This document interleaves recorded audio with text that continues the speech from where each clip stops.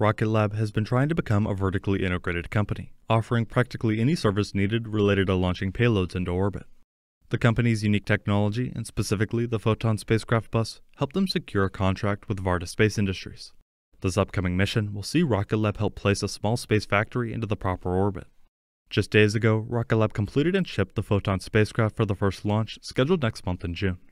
The goal is to enable high-value products to be manufactured in zero gravity and returned to Earth in Varda's reentry capsule. Photon is a custom spacecraft bus that acts like a third stage once separated from the rocket. In the past, we've seen this hardware allow Rocket Lab to send payloads all the way to the moon with a small lift launch vehicle. Now, it's helping space factories stay powered, communicate, and stay in orbit as intended.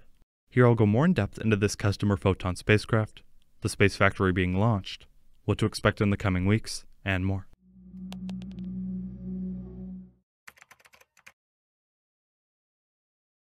This mission has been in the works for quite a long time, but just recently a lot of things are picking up.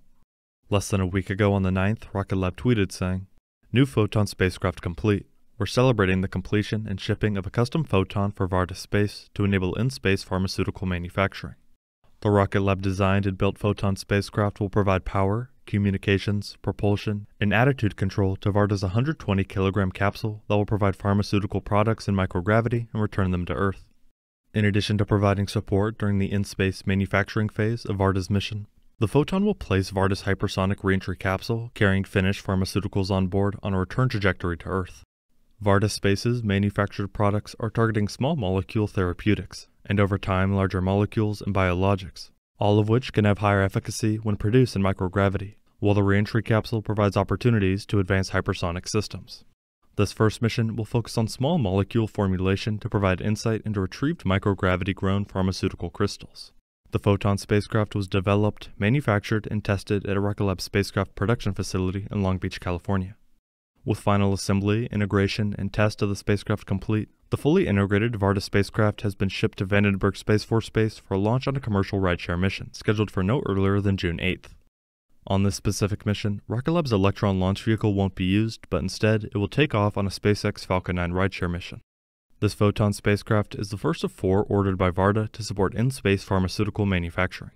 Leveraging Rocket Lab's deep vertical integration, all Photon spacecraft incorporate Rocket Lab designed and manufactured components and software, including star trackers, propulsion, reaction wheels, solar panels, flight software, radios, composite structures and tanks, and separation systems.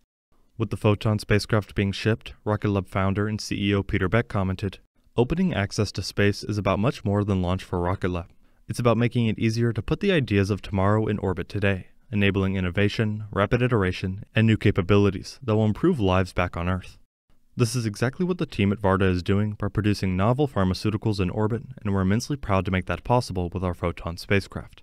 Space systems is a rapidly growing part of Rocket Lab's business, and we're happy to deliver another spacecraft that leverages our vertical integration strategy for high-quality and cost-effective satellite solutions on rapid timelines, he said. The mission will begin with a launch before Varda's factory and the attached Rocket Lab Photon separate from the rocket. Once in orbit, the production facility begins operations. When complete, the reentry capsule with the products inside is released, and the finished materials are then returned to Earth. The reentry vehicle comes home to Earth at hypersonic speeds greater than Mach 25 or 19,000 miles per hour. Eventually, it deploys a parachute for a controlled landing. For a lot of this journey, the Photon will be facilitating different necessary actions. Photon has come a long way in the past few years. The spacecraft is based on the Heritage Electron Launch Vehicle kick stage, leveraging numerous components that have significant flight heritage. Normally, Photon flies as the upper stage of Electron, eliminating the parasitic mass of deployed spacecraft and enabling full utilization of the fairing. The idea being, as a configurable platform, Photon can be tailored to meet unique mission requirements. From mass manufacture as a streamlined constellation offering to a single customized technology demonstration spacecraft, Photon is meant to be adapted to make different missions possible. This upcoming launch is just one of many unique examples. Rocket Lab has 2 different types of spacecraft buses, both related to each other. The most standard and original option is the kick stage. Rocket Lab describes the kick stage as a streamlined path to orbit that eliminates the added risk, complexity, and cost of having to develop your own spacecraft propulsion or using a third-party space tug to deliver your spacecraft to orbit when flying as a rideshare. The kick stage's propulsion system consists of Rocket Lab's in-house designed and built Curie engine, 6 low minimum impulse bit cooled gas reaction control system thrusters, tank pressurization system, and high propellant mass friction tanks which can be scaled to meet mission-specific needs. Curie is an additively manufactured, pressure-fed engine with a flight heritage across more than a dozen orbital missions. It's a storable, restartable, bipropellant liquid propellant engine integrated with lightweight composite propellant tanks and valves into a single compact module. The kick stage has deployed many satellites to standard 500-kilometer altitudes, but also is capable of transferring payloads to much higher altitudes.